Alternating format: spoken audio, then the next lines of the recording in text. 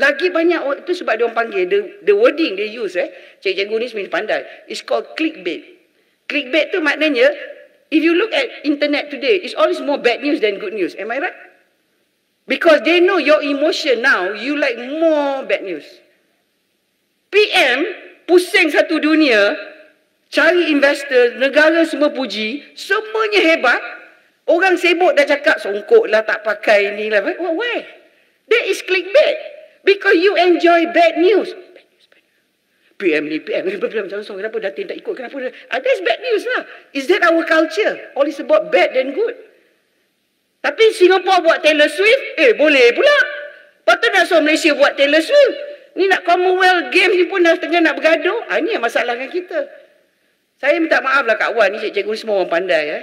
Kita ni kadang-kadang suka nak komplain. Berbanding dengan negara lain. Kalau busuk sangat Malaysia, kenapa banyak sangat orang asing masuk Malaysia? Tak nak balik.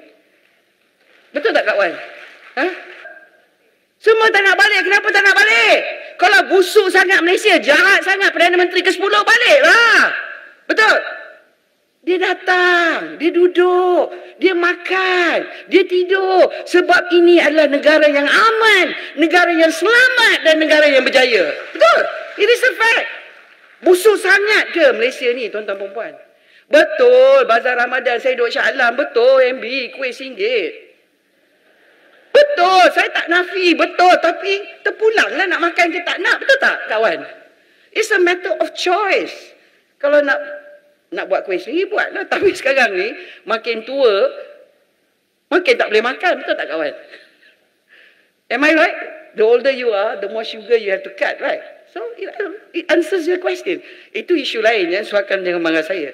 I'm trying to explain that the system ni, the AI ni yang mengencouragekan negativity in the society.